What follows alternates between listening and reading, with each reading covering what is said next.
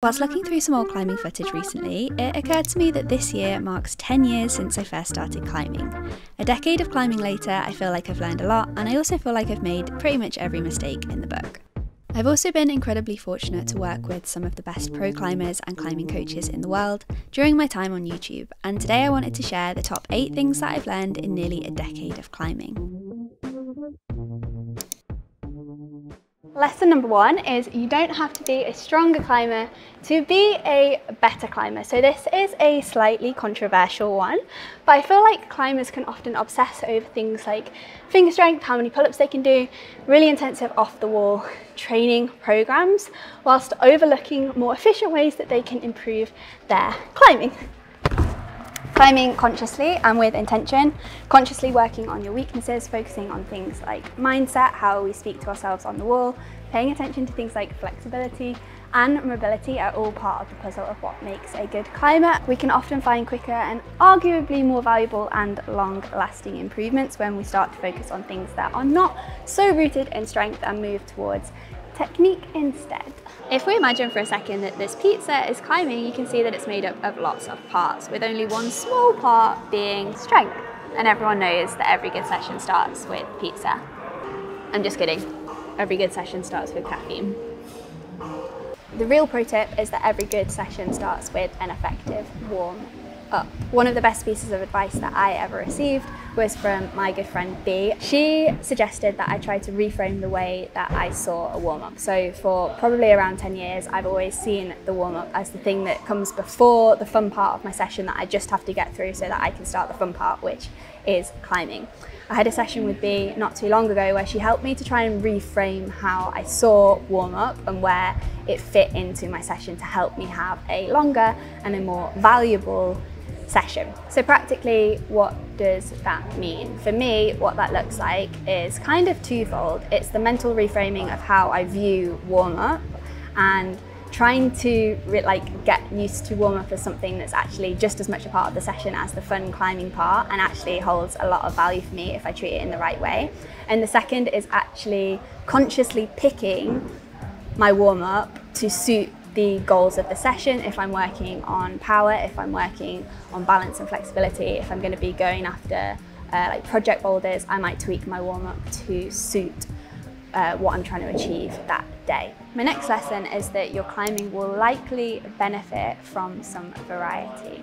So there's lots of different ways that you can add variety to your climbing. Some of the important ones, I think, are making sure that you're experiencing different climbing settings. So perhaps that is the gym, perhaps that's the actual setting of the boulder problems. There's a lot to be said for hold literacy.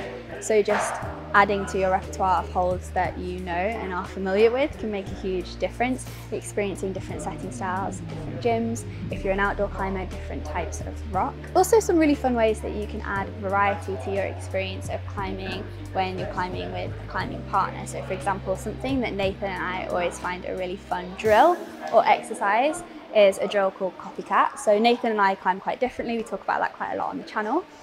What we'll do is I'll pick out a problem that can be climbed in 2 different and varied ways. Nathan will do it the way that Nathan would do it, I'll do it the way that I would do it, and then we'll both try to copy each other's method to see what variety we can bring to the experience of that boulder. I find that's just a really good way to open your eyes to different ways of climbing, different ways of problem solving. Equally, playing games like Add One or Eliminate can be a really fun way to spice up what you have available to you in the climbing gym. And my next lesson is to not overlook the importance of rest and recovery. So I mean a few things by this. Paying attention to things like proper nutrition, making sure you're getting good sleep, making sure you're leaving time between sessions for adequate recovery. Sometimes less really is more. So for me, rest and recovery looks like trying to pay attention to getting in good nutrition and not overlooking the importance of a good night's sleep. This video has been made in collaboration with Emma Sleep. Recently, I've been trying out my Emma Sleep Premium Double Mattress, and so far we have been loving it. New mattress week is like new sheets day, but 10 times better. Something that Nathan and I have been loving especially is the memory foam topper. We've never had a mattress with a memory foam topper on before, and it is super comfortable. Something that I've been particularly impressed about with our Emma mattress is that it comes with a 200-night risk-free trial. It also comes with a 10-year guarantee, so that's as long as I've been climbing, guaranteed. I really do recommend investing in the best night's sleep that you possibly can. So if you would like to try an Emma sleep mattress for yourself, make sure you don't miss out on the huge summer sale with up to 55% off. If you'd like to get an additional discount, you can use the discount code on screen, or you can use the link in the description of this video to go through to check out their sale. My next lesson is you don't have to stick within the confines of the setting at your gym, and in my opinion you should be encouraged not to. The route setters do a really good job of creating really fantastic, fun, challenging boulders for us to play on, but I believe there's a lot of value to be found in thinking outside of the box and creating your own boulder problems. Creating your own boulder problems and your own moves by using the multitude of holds available to you at the climbing gym can just be a really fun and creative way to spice up your climbing. So something that I like to do fairly often is if I'm trying a problem that is a little bit too hard for me, I'll add in an easier hold. Equally, if I'm trying a problem that I know I've done before, I'll try and add in a harder hold to make the problem more challenging, or to force like a slightly different move within that boulder. So for example, this purple one I have done before, but I'm going to try and make it more challenging for myself by adding in this yellow axis hold in the middle. Yellows are, I think, one below the hardest circuit at the hanger, so I rarely get a chance to feel a yellow hold. I don't try them all too often, so I'm going to spice things up by adding in this yellow to this purple climb. So by adding and taking away holds, you can effectively add to the amount of stuff that you have to try in the climbing gym. It's basically like every day is new set day if you have the creativity to make boulders for yourself. Wall hasn't been reset in a while. Not a problem at the hanger, they reset all the time. But if wall hasn't been reset in a while, just create your own boulders, be your own route setter. A really good example of that in practice is this red boulder that I was trying at my last session at Hanger at Reading. Past these horrendous slopers, they look a lot better than they were, I absolutely promise you.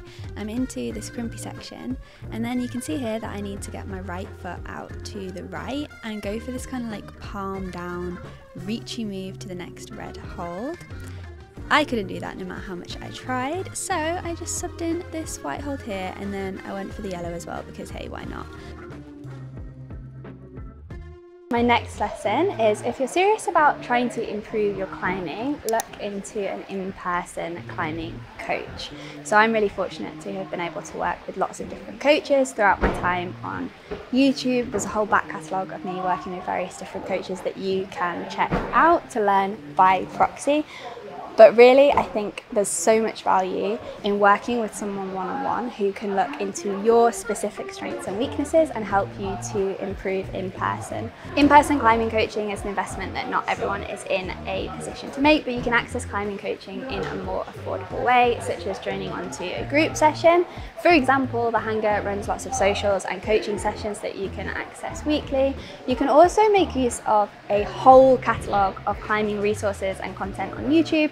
Videos like this, videos that I've run with coaches, videos on other climbing channels that have a wealth of information on technique, tips to help you improve your climbing that don't mean that you have to book a climbing coach. With all that said, I really would recommend, if you're in the position to do so, getting in touch with someone who can run you through an in-person session.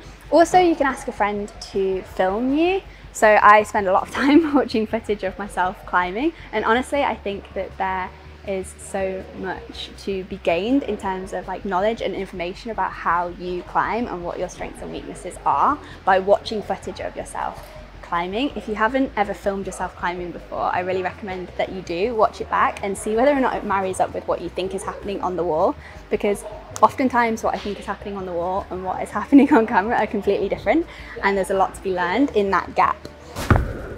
One thing that has come through consistently in coaching sessions that I've had over the past couple of years is the importance of your lower body, and specifically your hips and the positioning of your hips as you climb.